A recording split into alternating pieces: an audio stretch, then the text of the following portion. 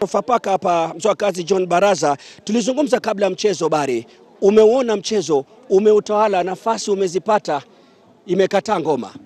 Kusema kweli ngoma, mchezo wa kandanda ni mchezo wa ajabu kwa sababu imeenda jinsi tulivyokuwa tumepanga. Mchezo vijana wamecheza, tulitaka tumiliki, tumemiliki, tulitaka tutembeze mpira na tumeutembeza, lakini bahati mbaya nafasi chungu zima tumepoteza.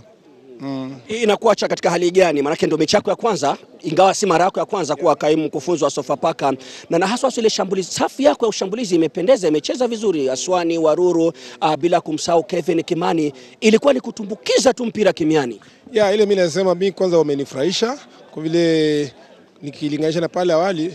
Leo nimeona improvement kwenye kumiliki mchezo, na hiyo ni kitu ambacho kimenifurahisha.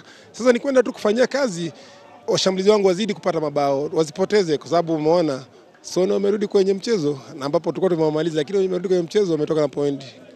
Wakati walipata ile kadi nyekundu Sony, ulianza kufikiria nini, ufanye nini kwenye lile benchi umalize mchezo? Maana ulikuwa unaongoza bao moja.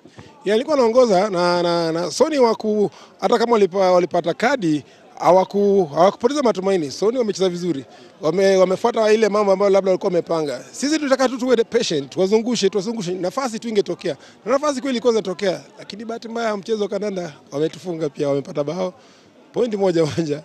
Baraza, washambulizia hawakufunga leo, imebidi Kigonya kuja kufunga bao.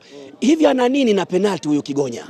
Kigonya kwenye penalty au wenyewe ucheza pale kwenye uwanja wa penalty na wana imani sana na penalty zake, ndio maana wenyewe wanasema Kigonya apige. Sawa coach, kila laheri mechi ijayo. Nashukuru.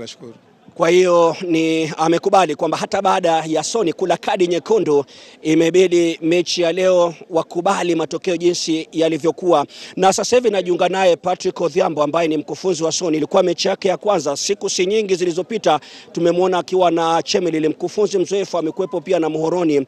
Coach, lile pambaja ambalo umempiga Baraza ni kumpongeza kwamba ameponea leo na alama moja, ama ni wewe unashukuru Mungu umepata hii moja? Nashukuru Mwenyezi Mungu sana kwa hii moja nimepata.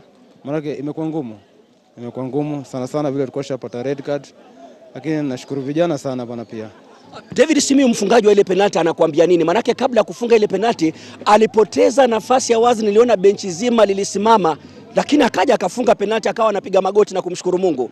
Aliniambia nitulie coach, nitulie, nikumtie imani tutashinda. Na mimi pia nikampatia imani, nikatulia tu. Ile kadi ya nyekundu ile unaizungumziaje? Wakati huo ulikuwa chini bao moja, Sofapaka walikuwa na asilimia kubwa ya mchezo. Ilipooneshwa ile kadi nyekundu ulifikiria nini pale bench? Ulikuwa bado na matumaini ya kutoka na kitu leo? Nilikuwa na matumaini sana, ingawaje hiyo kadi nyekundu ile haikunifurahisha. Maana kwa mpira pia kuna sheria, na sheria inafaa wachezaji wafuate. Haifai kuwa kuna sheria mchezaji anafanya vitu ambavyo si havistahili kufanyika katika uwanja. So ilibidi niungane na wenzangu turudi kwa drawing board tena tuangalie vile tunaweza rekebisha. Na tunashukuru Mwenyezi Mungu, maana vile tulivyopanga ilifaulu. Maana nilikuwa na matumaini sana second half nikirudi kama tuko sawa tungeshinda hii mpira.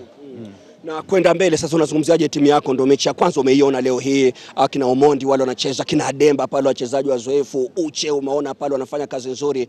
Haya matokeo yanakupa nguvu gani kocha? Matokeo yamenipa motisha sana, maana nimeona capability zao, wamejiexpress fully, nimejua potential zao kila mtu. So at least naenda kupush on to that. tunaenda kupush on to that, ndio at least game ya home hiyo tunacheza na Posta Rangers tupate matokeo mema. Yeah. Tunakutakia